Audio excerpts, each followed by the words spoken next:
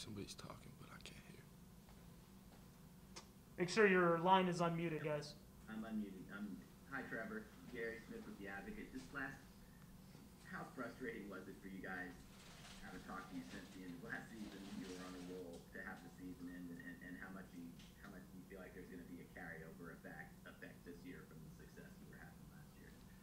Right. So, I mean, last year, obviously, we started off pretty well and had a pretty good idea that we were going to be good. I mean, we were about to get tested in the upcoming weeks. But really, it was tough because the group that we had was so together and connected, like Coach Jewett talks about all the time.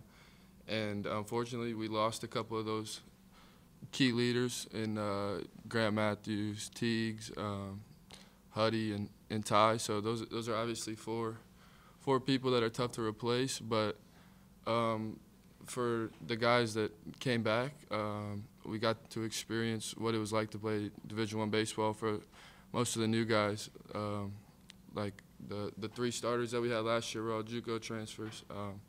Myself, I mean, just having that experience, coming back this year, I think will play a huge part in how we go about this season. You stepped into the shoes of a high draft pick in Cody Hosey at third base. You seem able to handle that role. How well do you feel like you played last year in the 7 games? Right. So, I mean, coming in, there wasn't a bunch of expectation from me last year, I wouldn't say. I mean, obviously, I was there to take his role. I mean, maybe not as significantly, but just try to fill the void, and primarily defensively, from what I was told when I first got here. But then the bats started to come around. Kind of just proved to myself that I could play at this level, and I mean, it's just kind of crazy that all this is happening. To be honest, like you said, it's tough to come into a situation like that. But for me, it's just there's not much pressure there. To be honest, it's just playing the game that I love and having fun with the guys that I do it with.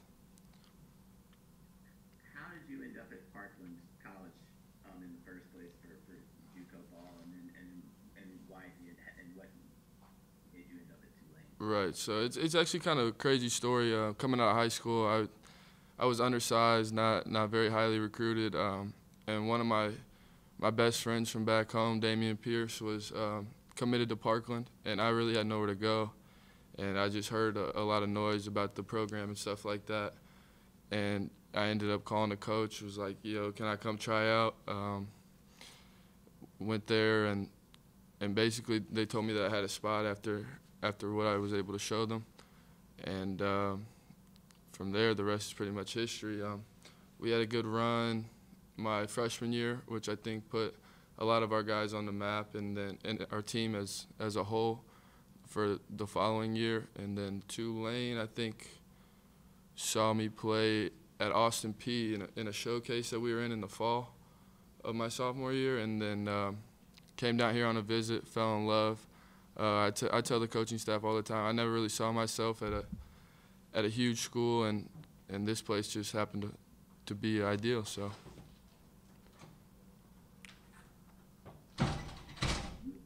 A four-sport star in high school. You guys said you even added golf.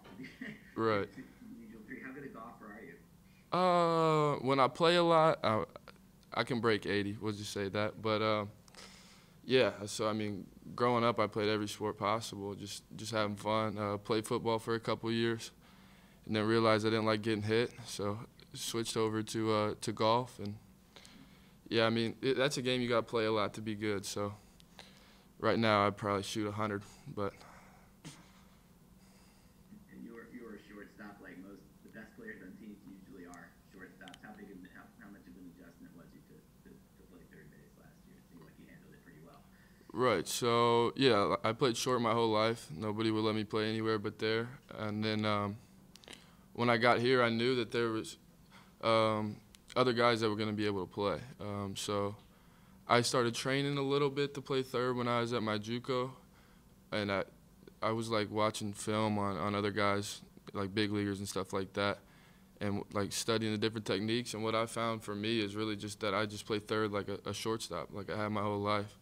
So I mean, the transition was a little tough, but to be honest, I mean, field the ball, throw the ball. That's about all you can do.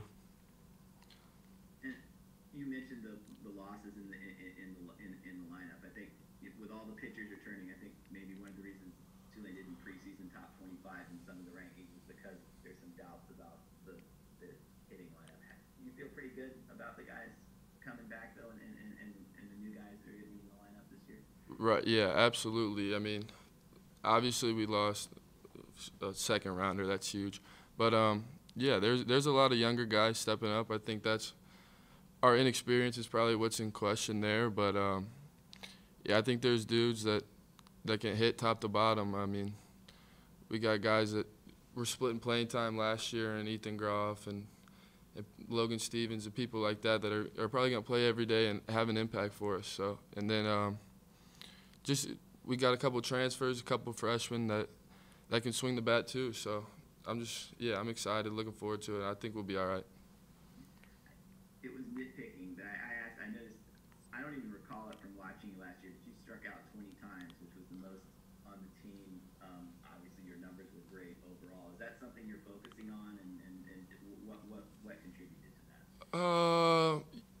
Yes and no. I mean, part of what makes me a good hitter, in my opinion, is my ability to hit different pitches and sometimes pitchers' pitches that I shouldn't be hitting. So, I mean, yeah, I'm sort of trying to control the strike zone a little better, but as a free swinger, it's just I don't know how to explain it, but kind of just dialing back what I go after and trying to do damage with pitches more than just put the ball in play, I should say. How quickly did you feel comfortable in your role last year? I know you had a home run at Counselor, and you had an incredible series against Middle Tennessee a little later in the year. Right. So the first game I do not remember playing in at all, and then once we got to Fullerton, I think that's when it became real for me, and I realized that I can actually play here. And then after that series, the ball just started looking huge and got a lot of confidence, and the swing just started to feel good. So I think it took me a while for sure. I mean, hitting off our guys in practice throughout the fall and leading up to the season last year helped a lot. I mean, like Coach Jewett was saying earlier, there is a transition period for hitters, and I think that's one thing. As I get more comfortable, the strikeouts will lessen, and just learning as a hitter is the most important thing. And I still got a long way to go on that side of the ball. I've always been a good defender, but I'm still learning how to hit, to be honest. So we'll see. So college hitters haven't been able to figure out Braden Olthoff at all last year. What was it like? How quickly, when you were in practice, did you realize how good this guy is, and what's it like trying to get hits off it? Yeah, it's crazy, honestly. I faced him, I want to say last week, and in my first at bat, and it was 3 pitches, K, and he threw me 3 different pitches, and I mean, against him, it's insane. So you're really just trying to guess at the end of the day, and if you get a knock off of him, that's all you can ask for. How much does it help a team to have a guy like that you can throw on the mound to open every series? Right. I mean, yeah, like you saw last year, he's lights out. There's a trust factor too when he's on the mound. Yeah, he can defend his position. You know he's going to be around the zone all the time. It's just very comforting knowing that having somebody like that on a Friday night, you're going to be in a lot of games, even if you're not swinging it well offensively. That he's going to keep you in range and allow you to try to win the game.